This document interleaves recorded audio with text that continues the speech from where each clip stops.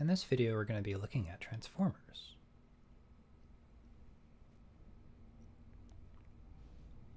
Near the center of the screen is a transformer. On the left is a gray coil made out of 800 loops of copper wire. That coil is connected to the function generator on the left. The generator is set to output a sine wave at 260 Hz.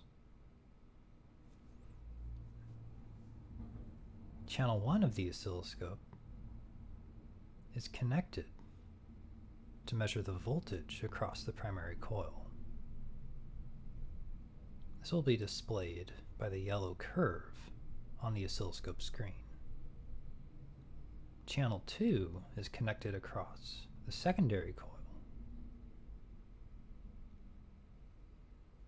The voltage measured across the secondary coil with time is displayed by the pink curve or signal on the oscilloscope. The current I coming from the function generator is changing direction 260 times every second. As the current changes direction, the magnetic field around each of the loops of wire and the primary coil to also change direction. That changing magnetic field in turn induces an EMF or voltage in the secondary coil. That voltage is measured in channel 2 of the oscilloscope. Note that the secondary coil is not physically attached to the primary coil in any way other than through the iron core. But you can also just remove the iron core completely, set the coil, the secondary coil, next to the primary coil, and you'd still be able to measure a voltage like we are now.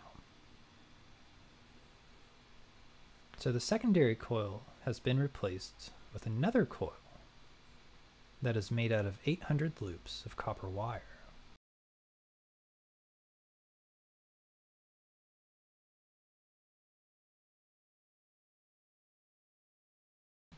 The voltage output from the function generator is increased, and you can see how the amplitudes of each of the voltages that are being measured across the primary and secondary coils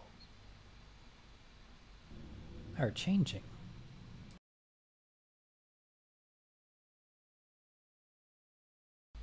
Again, we swap out the secondary coil with another one. In this case, the red coil on the right is made out of 1600 loops of copper wire. Once again, the voltage output coming from the function generator is increased, and that's changing the voltage across the primary coil. As we change the voltage across the primary coil, we see that the voltage across the secondary coil is also changing.